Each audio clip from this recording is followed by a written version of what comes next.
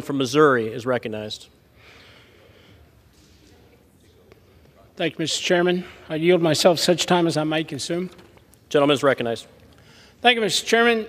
I rise today in support of H.R. 1, the Lower Energy Costs Act, which will unlock United States energy potential benefiting Missourians and Americans nationwide.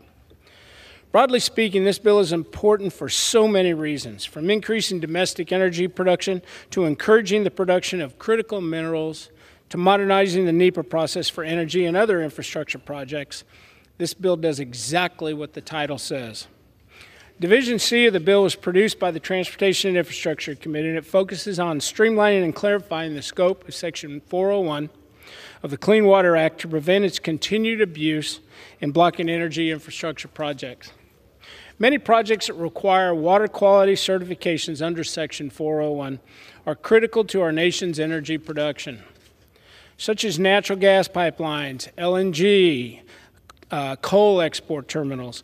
Division C of the bill makes clear that states cannot block important energy projects on grounds outside of the Clean Water Act quality standards, consistent with the intent of the original law. Last month, H.R. 1152, which is encompassed within Division C, was marked up and passed out of the Transportation and Infrastructure Committee.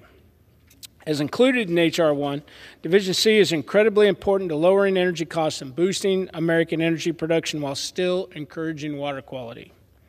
I want to thank two of my subcommittee chairmen, David Rouser and Garrett Graves, for their leadership in sponsoring this piece of legislation.